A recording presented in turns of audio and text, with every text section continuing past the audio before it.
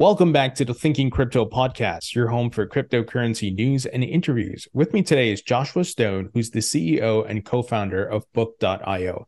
Joshua, great to have you on the show. Yeah, thanks for having me here. Appreciate it.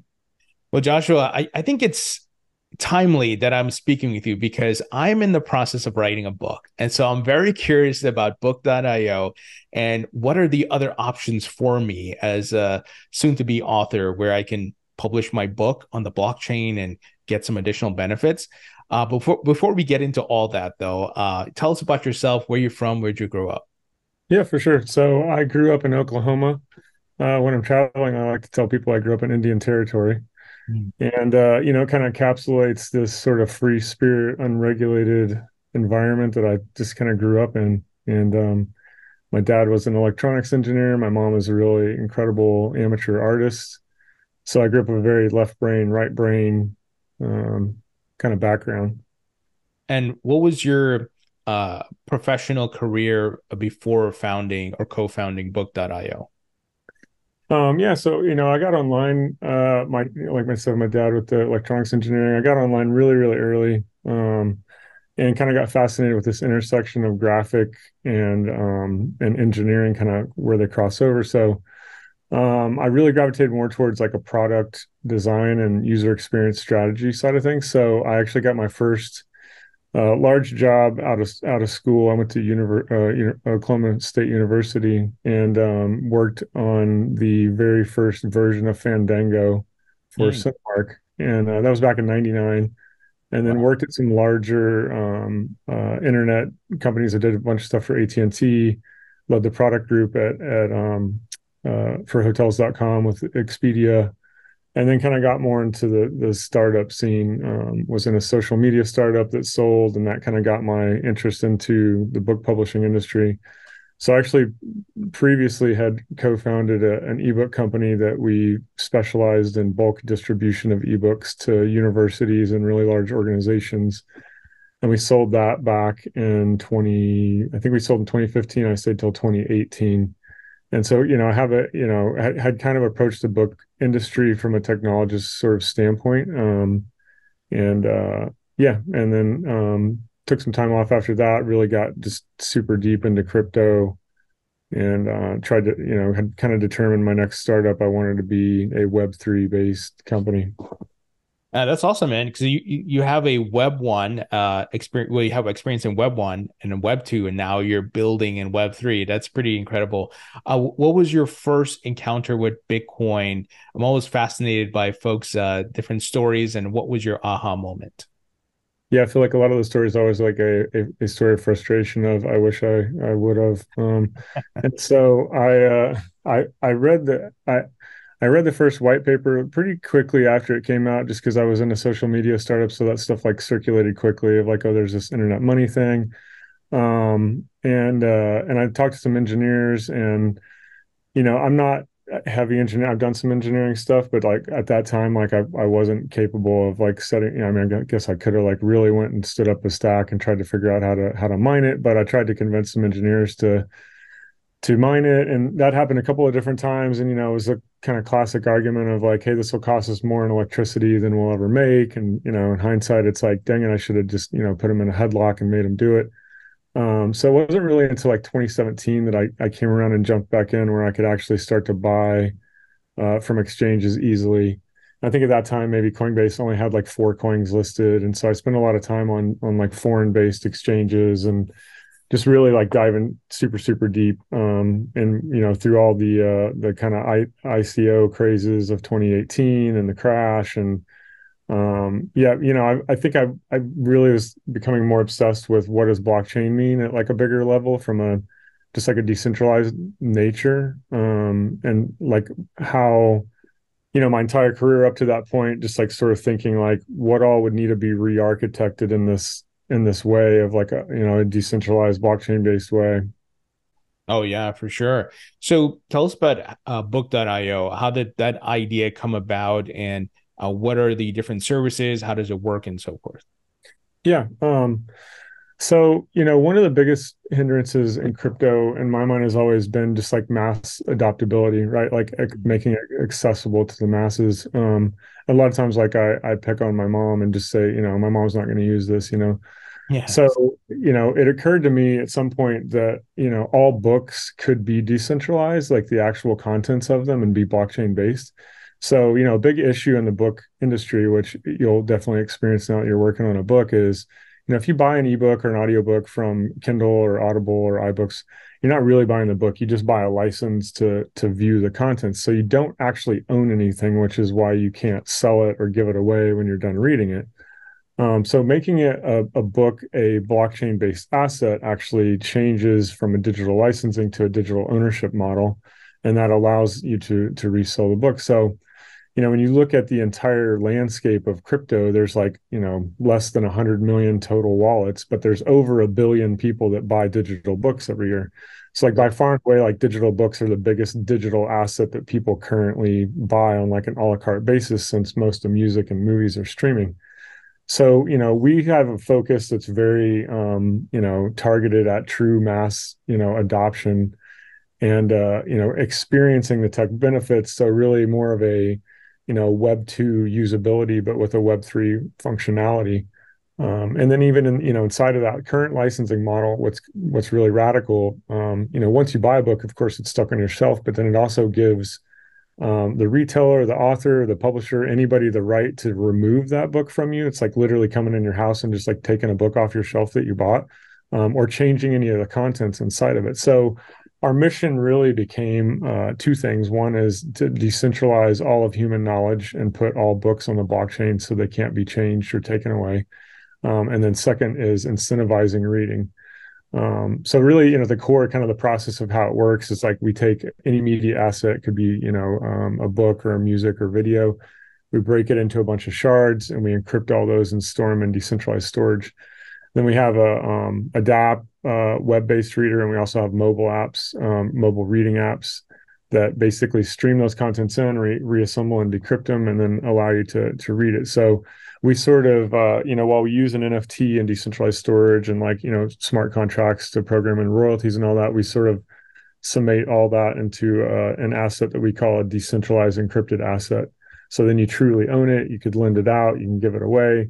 It has a huge impact, not just for the end user, but also for the creators, because as you'll experience with your book, once the traditional model on the payment side is very archaic. Like if you go the traditional route, you're going to be looking at, you might get some small advance. It's not nearly what the old advances were, Yeah. and then it's going to be probably a year to 18 months before you see anything, from that book. Whereas, when it's blockchain based, it's immediate, it's instant, it's paid out.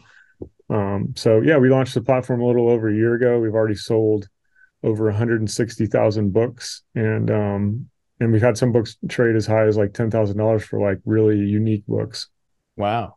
That's pretty incredible. So, and I want to make sure I emphasize the benefits, because I know there's going to be people who are new to blockchain and crypto and say, oh, so what? I get my book on Amazon. But as the author, this feature creates a secondary market, right, for the book. Because let's say Joe down the street buys my book, he has on a blockchain, he finished reading it. He's like, oh, you know what? I'm going to sell this.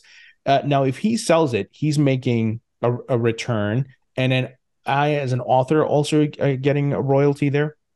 Yeah, absolutely. So that, I mean, that really is the big difference, right? Is like on a traditional print side, I have the freedom when I buy a print book. I can take it to a secondhand, resale bookstore, but I don't even really know what it's worth, and then they're giving me, pennies on the dollar, and I'm happy to take it because I have no way to substantiate if that's what that book is worth.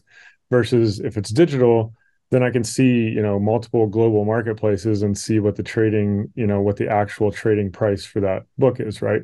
And then every time it sells and resells and continues, like it's giving you the creator, royalties back, which is really cool from a social side too, right? So, a current kind of opaque kind of wall with an Amazon and iBooks is that publisher author doesn't have any connection to their audience, so they can't see who owns their books. They can't market to those people.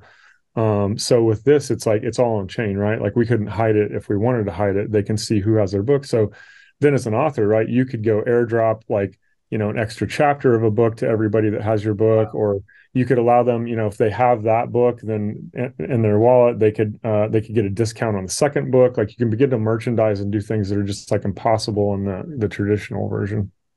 Wow, so that's pretty incredible. You said you can airdrop like additional chapters or I don't know, additional information or anything attached to the book. That's pretty incredible. Yeah, it could be a short story or, extra behind the scenes type stuff, like how the book was created. It could be video stuff, author interviews, like all kinds of additional content that you can't get or deliver in a traditional method. Plus, like a social interactivity of, we're building out a structure for book clubs as well, right? So there hasn't really been a good solve for like online book clubs. And like part of the problem is you get so many trolls that come in, and you see this on Amazon, like with reviews, right? It's like a book hasn't even come out and all of a sudden it's got, 8,000 negative reviews. Hmm. In our system, we can see and verify if you've actually read it. So not only would you have to own a book, but we could put in place where you have to own it and you would have had to read it in order to get access to a book club, and maybe the authors in there participating as well, right? So creates a richer like environment for discussion. Oh yeah, I was gonna bring up the reviews thing and verifying users because that is a game or something that is gamed, I should say, with ratings and reviews, and it could be manipulated. Now you mentioned that there's a lending feature. So let's say once again, Joe down the street buys my book. That person, he or she can lend the book out. And tell us how that works. Yeah, so a lot of times what we say is, everybody's a bookstore, everybody's a library, right? Because if I have the ability, globally to lend out my book or to sell it, like then you could come and you could rent it for a particular price, right? And we put that in a smart contract. You could either pay it or it could just be like a free thing, and one party's covering the transaction costs. Or, in our method, like we haven't really talked about it yet, but we have a token. The person reading it could earn the token, that the person that owns it could read the token that somebody else is who's borrowing it is reading it. Like there's a ton of different ways to construct it, but it really changes the idea of, it almost like makes micro libraries of everybody, right? So then I could borrow from anyone. That's great. Yeah, because I think about that sometimes. I see different books and I'm like, I don't know if I want to buy this or necessarily, and I don't want to have a ton of books in my home. I do appreciate physical books, but I do have some digital books. But to Yeah. be able to rent something and just go see, is this good or whatever, and I actually want to own this. That makes sense. So tell us about the incentivization of getting folks to read. Is that how the token plays a part in the ecosystem? And if you can tell us about the book token. Yeah, definitely. So it really does. Like an issue inside of the publishing industry, really, and when you start to look at the statistics behind it, it's like, people do buy books, and the publishing industry in general is hoping that people read those books. But a lot of times it becomes like just very commoditized, and it's like they're just trying to sell you the next book and sell you the next book. And so when you look at the stats on like how many people per year are reading and like averaging down, and it's like what we're trying to do is build in an incentive program so people actually consume this knowledge, because very clear data, supports when people read books, like society like definitely progresses. There's less crime, there's more, GDP. So that kind of secondary part outside of decentralizing, the incentivizing portion of it is we have a read to earn system. So whenever you get a book, you read it, you're earning tokens while you're reading it. And we have kind of a whole distribution schedule and like how the mechanics of all that work. We just released a new white paper that details in kind of great detail like how all that functions. And then we actually have a initial token offering going on right now as well. And we waited a long time to do that. Like we launched the product, we launched all the apps, we started selling books before, and a lot of it was just like from a regulatory reason of wanting to do things exactly the right way. Oh yeah, yeah, that definitely makes sense. Now, there was news that Mark Cuban was collaborating with Book.io to release an NFT ebook on the Polygon blockchain. Can you tell us about that and how that partnership came about? Yeah, for sure. So Mark was actually one of our earliest investors, Mm. and came on board.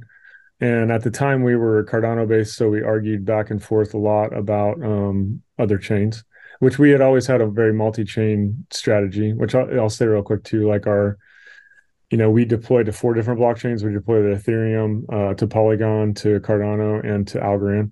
Um, but yeah, Mark was one of our first investors in, and so we worked through his publisher and as well with him, created a bunch of different. The way that our construct kind of works is, we don't limit a book to like a single book cover. Like it can have tons of different book covers, so that makes those different covers collectible for different reasons.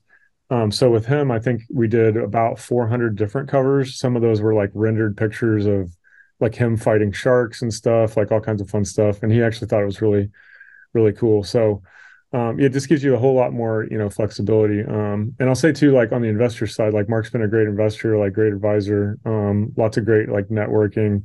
I think I was a little hesitant, like just from all, what you see on Shark Tank, but like his group's fantastic. We really only have 2 other investors. We have Ingram Content, which is the world's largest book distributor, and they actually distribute and warehouse all the books for Amazon. And then we also have Bertelsmann, which owns Penguin Random House, and they're the largest trade publisher. So we've tried to really be selective about our investors and working within the industry. But yeah, Mark's been great, and all the guys at Polygon, the Polygon team's been great to work with as well.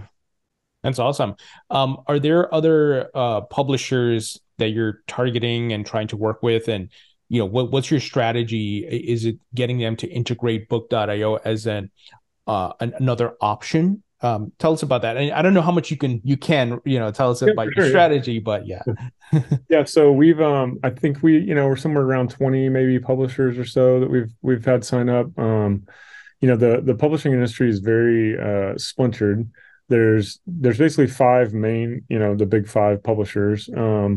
And they own a bunch of imprints, and then there's a bunch of kind of mid-tier and smaller ones. And so like, some total, like our last publishing company, like we had close to 200,000 different publishers signed with us. So you kind of have to go like some of them you get like in big batches, right? Some of them are just like one-on-one. So like a lot of it right now, and especially over the last kind of the beginning or last year, was just a lot of experimentation, right? So it was going to publishers that we've worked with before in the past and saying, hey, let's do like a test project together so we can like see what happens and gather some data and make some choices. So like this year's like much more on like the scale up side. We're going to be releasing audiobooks as well. And so delving into that and like how we do more mass ingestion. But, ultimately it's like what we're introducing back in is not necessarily to say, we think we'll just dominate Amazon and it goes away or anything like that. It's more of a both in, right? Like you could, I see that as like licensing and like streaming almost, and this is like ownership, right? So for the audiences and the authors and the people, creators that care about ownership, like we provide like that mechanism and all the benefits that go with it, and it reintroduces the, just the law of supply and demand, right? When it's digital licensing, there's an infinite supply. It drives down, the price. When there's a limited supply, then the price actually makes a difference. So then I can buy a book, for $20. I can read it, and maybe it's gone up in value, and I can sell it for 25 or something. Or even if I could sell it for half of what I bought it for, I still get more back than I do if I buy that as a licensed ebook. Yeah, no, that's great. And I love the secondary market options that open up with this new world of blockchain and tokenization. So, Joshua, you mentioned Amazon. You guys are certainly a disruptive platform, if I could put it that way. Let's say Amazon comes knocking on your door and saying, hey, we want to acquire you. We want to integrate Book.io into because we got the biggest marketplace. What would be your thought process? And would you say yes, depending on the number? Yeah, I mean, we get that question sort of semi often, which is kind of funny. I think that if the situation was right and an Amazon was what if it was functioned in a way that like it kept the core model, right? So like if they didn't if the idea was to integrate and like expand what currently exists into digital ownership, right? Like I think that makes sense. And some of the stuff they've done with like Avalanche and some of the integration stuff, it's like I think they see that. I think they're a bit more hesitant just from the regulatory perspective to like jump into that kind of thing. And what we're doing is definitely quite a bit different. But like we're doing great. Like the team's growing in a bear market. Like we're adding employees and we're right at profitable. So we don't have any like reason to try to rush out and sell. And I think we're going to continue to grow. And I think we're, we have a community that has materialized behind it that just really agrees with the ethos of, you really should own the things that you buy. So I don't see us selling anytime soon. And even if we did, it would only be to like expand and continue the mission, not to end it or have it just shelved. Oh yeah. I mean, I think you and I being in this space, we can certainly agree this is the future with block tokenization, fractionalization, secondary markets, and much more. It's just the adoption curve, right? And you just like Web 1 had its adoption curve, Web 2, and now Web 3 has its time. You mentioned Algorand, Polygon, Cardano, and so forth. Are you planning to expand to other chains as well? Yeah, we probably will. We don't have any plans to expand to any others right now. We've done some interesting things with a few of the chains. We gave a book away at Consensus with Algorand to all the attendees. Like we're doing some other expansion stuff. We'll be announcing some really cool stuff we're about to do with Polygon as well. So just trying to work with the chains that we have right now. And a big issue for publishers is really, I mean, when you get down to it, it's like they chop down trees to make print books, right? So they at first were very adverse to anything blockchain based, right? Especially when it was, like when Ethereum was proof of stake. So some of them have had corporate mandates where they would only work with or proof of work, and they would only work with a proof of stake chain. So the ones that we've selected, I think, encompass like a decent size portion of the market. Not to say we won't integrate, but like, kind of the thesis on being a multi-chain company is that we really want to be a platform so creators could deploy to other chains. So we've talked to a couple others as well. We just haven't put anything official on the roadmap yet. Now, more of a personal question for me, and maybe other authors who are going to watch and listen to this will have this question. So, like, I'm already in the process. I'm signed with a publisher. The Yeah. book is right now tentative date launch next year. Could I go that traditional route, but also integrate with Book.io? And have you guys thought about a strategy for authors like myself who we would want to do both, and how would that work? Yeah, for sure. So I think to date, like of the 100 something books that we've done, like a little over a third of them have been with publishers or with authors. So basically the way it works is you would just connect us with your publisher, and then we work through like exactly what kind of program you would want to do, right? So we just kind of define those details. We walk through with the publisher what exactly how it works. Most of the time, like we're doing limited quantity sort of collectible type stuff right now, but we have the capability to do like a mass. Like we actually just sold a book yesterday that wasn't necessarily a collectible. It had just a regular singular cover that's the same cover that's on the print book. And it sold out in like 20 seconds or something, right? So the publisher's super excited because they've never seen anything like that in publishing. And so it's a great way to drive like kind of viral traffic and like excitement. So what we found too is what ends up happening. We've seen this like multiple times in a row is like we would do something with an author, and then it will directly correlate to an increase in print sales because people get that book, they're excited about it, and then they go and they're like, hey, actually, I want to own both. And so that's actually one of the things we're working on with our partnership with Ingram is what we call mint and print, so that you could just buy the digital and automatically get the physical drop shipped to you at the same time. Oh, wow. Yeah, that's really cool. So walk us through the user experience. Let's say someone's listening to this and they're like, I want to go check out book.io. Maybe they have some books that I'd be interested in. Is there, obviously you have a website, is there an app? And with purchasing, is it crypto and fiat or both? Yeah, so I mean, we're trying to make it very much like I said, Web 2 functionality. So it's very easy to sign up. We do take credit cards. So you can buy a book with a credit card. It's easy to set up an account. And actually, like the giveaway things that we're doing, the promotional stuff, like you don't even have to have a wallet. We're getting to the point where you won't even have to have a wallet. You don't have to store seed phrase. You don't have to do any of that. All of it's like self-driven kind of in the background. And so you don't have to buy with crypto. You don't have to know anything about crypto. And just making it a real easy onboarding process for like, the billion plus people that are honestly just not going to go take the time to learn crypto. Yeah, I've been talking a lot about that recently with a variety of folks. How do we make it easy for the next billion people? And like you, I've kind of used my mom and Yeah, my yeah. dad as an example, right? Because like they don't know that, like they see the wallet addresses, they're like, "What the hell is that?" They're scared of it, right? It's intimidating. It is. I Yeah. still have to show my mom how to do certain things on her smartphone, so but certainly like she's interested in crypto and blockchain, and I've invested some of her funds in it. But yeah, to your point, how do we make it easy for the next billion people? Have the capabilities, but make the GUI easy for them, Yeah. right? Yeah. One of the funniest comments I got recently, which I won't say who it came from, somebody within my family, was like, wait a minute, there's more than one blockchain? Because like they thought blockchain was like internet, you know, they Yeah. thought it was like one big blockchain, you know, which like from the outside, it was like, I never really thought about that. But it's like, if you really didn't know anything about it, you might think like, oh, blockchain is just like internet. And they're like, you know, maybe there's only one. And it's like, there, it's just, it's such a barrier. And so I feel like a lot of times, like in the crypto side, like we're in this bubble where it's like, you know, we're really excited about the technology and stuff, but other people just don't, they don't have the, it's not like, you know, intelligence thing. It's just like they don't have the time to like onboard and figure all that stuff out. So like how do we meet them where they are, bring the solutions and like the benefit of Web3 and what it actually provides to them, like directly to them.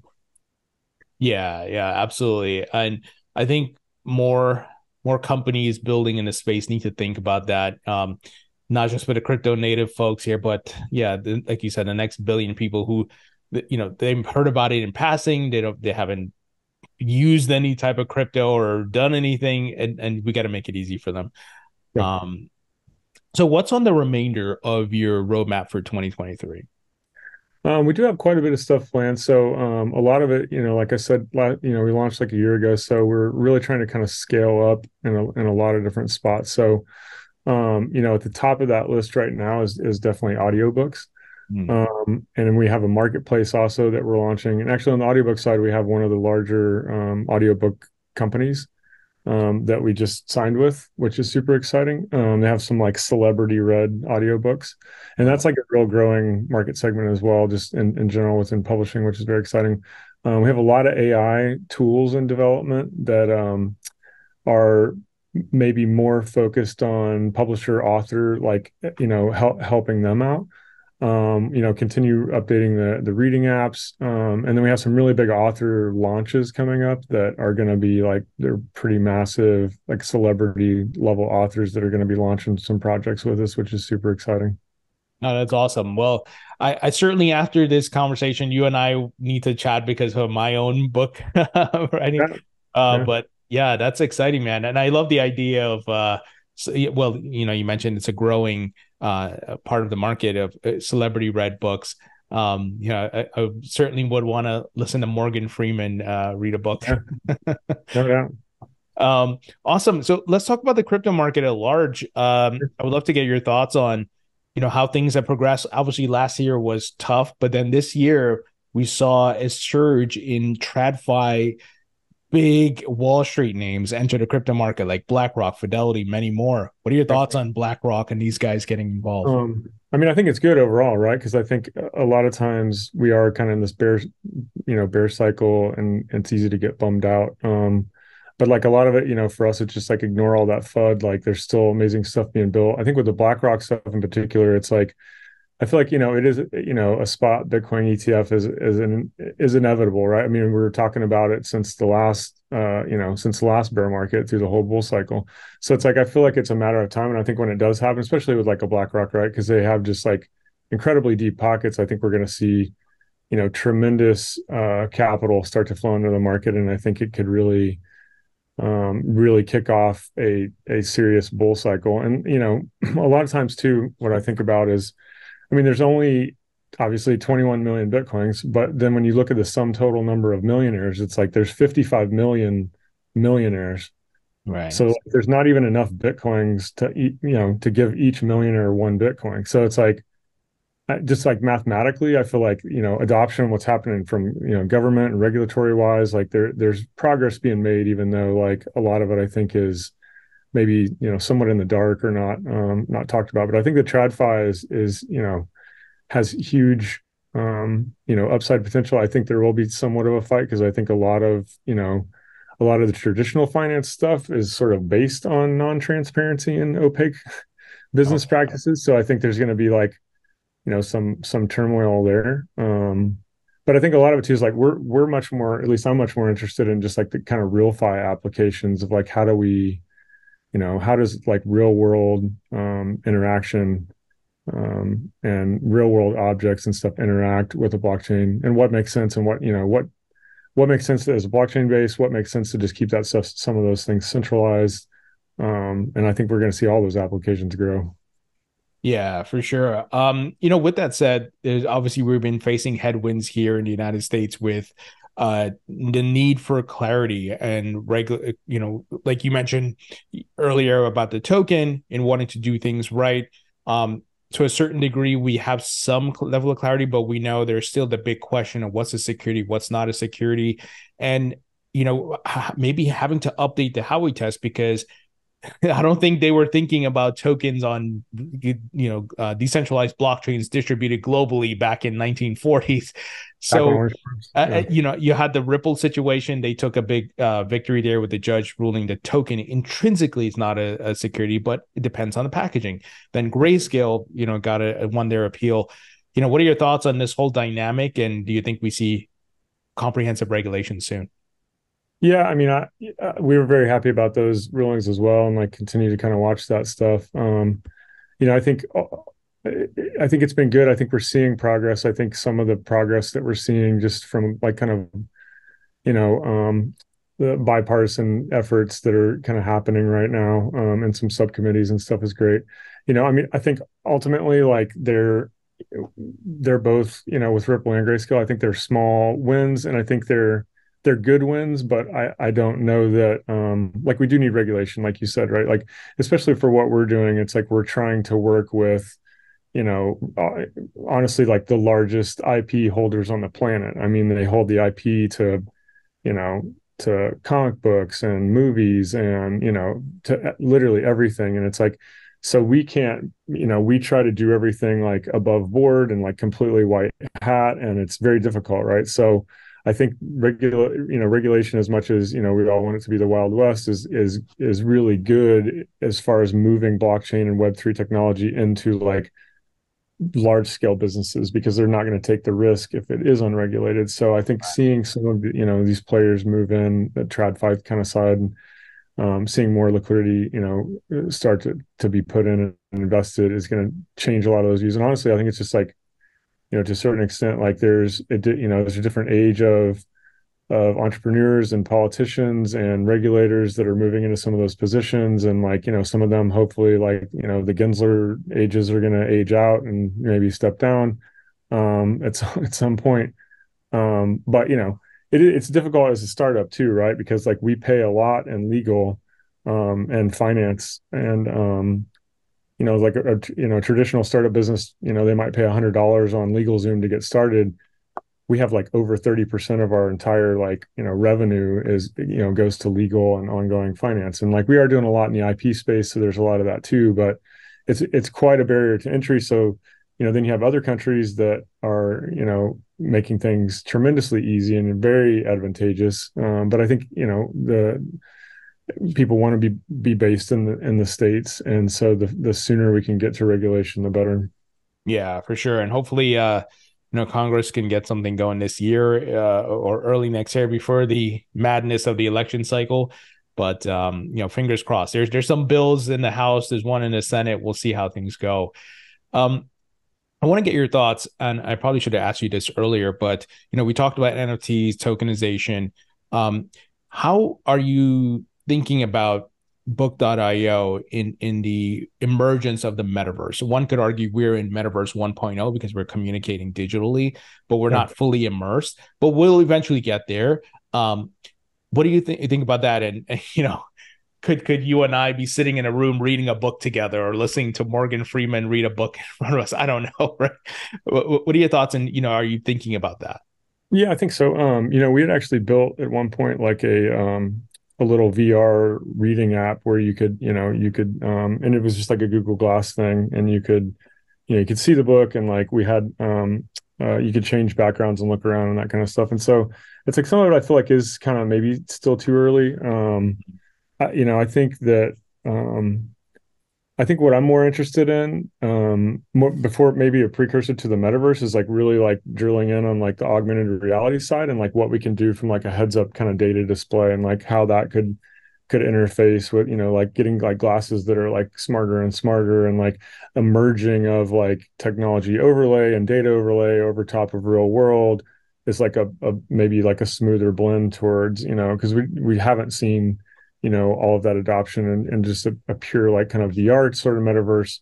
But I think, we're making a step in the right direction, right? Of saying like, hey, media and, books, movies, and music, these should be like objects that you own that you could trade. And I could give you like a song and you could give me a book, and like it is a tradable thing. And there is like a value to that trade and like a transaction that happens. And there's true like, value within that. So I think, that expansion will lead towards some of these other developments, which is super exciting.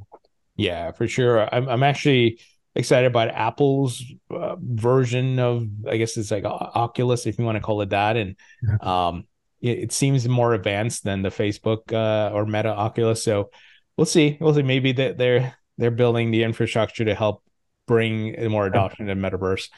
Um, awesome. I got some wrap up questions here for you. Yeah. First, since we're talking about the metaverse, if you could create your own metaverse, what would the theme be about? Oof. That's tough.